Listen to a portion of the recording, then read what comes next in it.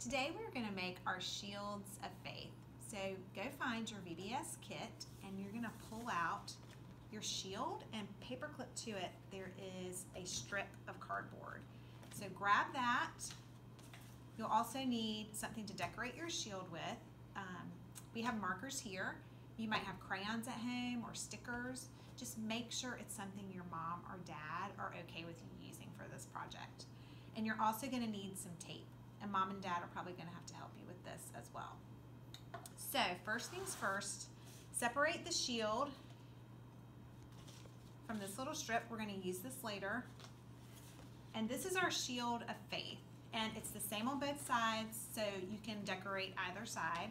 And you can write faith on it, you can write your name, you can write your family's last name, you can draw pictures of things that are important to you and your family, or you can make cool designs on it, however you want to decorate it.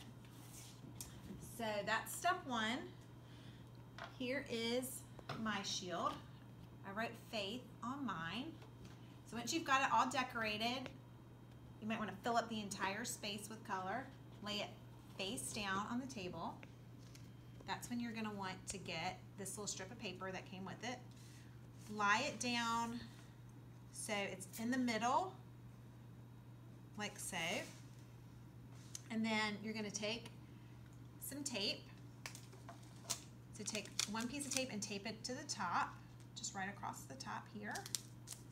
And you don't want it to be flat, make it loose. So give yourself a little room, like so. Take another piece of tape and tape down this end.